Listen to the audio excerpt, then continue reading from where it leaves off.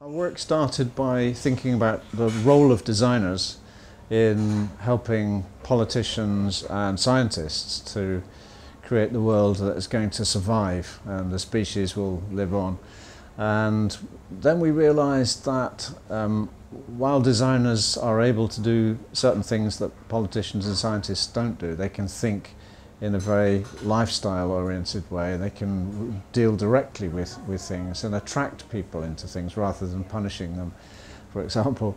But then we realized that design is part of the problem too, because it's part of the consumer system of overproduction and overconsumption. So we felt we had to redesign design. And that changes quite considerably how people as designers work if they're trying to redesign not at the level of products and services but at the level of lifestyles or well-being. And the community level of design is very complex and raises ethical questions too. So we had to rethink how we ourselves work as designers, and had to redesign the way that we interact in groups and design many different things that were part of our own processes of being.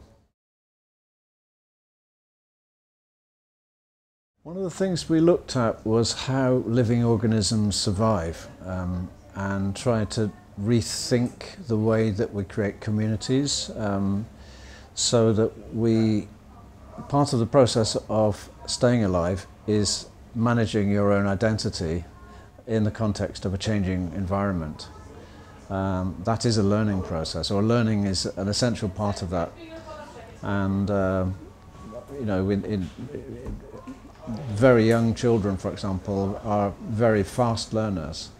Obviously they don't have the experience, but they have a lot of capacity to learn. And I think if we hold these things in our mind about in effect, in my view, learning is in order to create adaptive living people. If we know how to understand our environment and adapt to it, then we are learning. So that to me is a starting point before we then take the syllabus that we often receive from the 19th century or the 18th century and apply it. There's a nurturing aspect of museums. In a way, it's tempting to see them as kind of geological specimens. But actually, they are. Without museums, you possibly will throw things away without noticing that you're throwing them away. So the process itself is very important. How learning adapts to that, is something that is an open question. I'm not sure I have a very good answer to that particular question.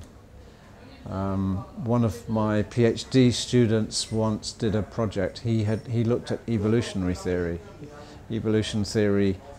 and applied it to museum design.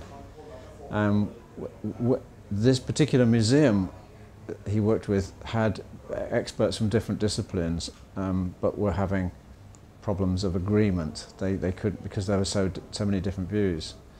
And so he said, well, get the viewers to come in and look at these particular artifacts and tell the experts what they might be. And that brought the experts together. So it was almost like shaking up the existing knowledge and challenging it.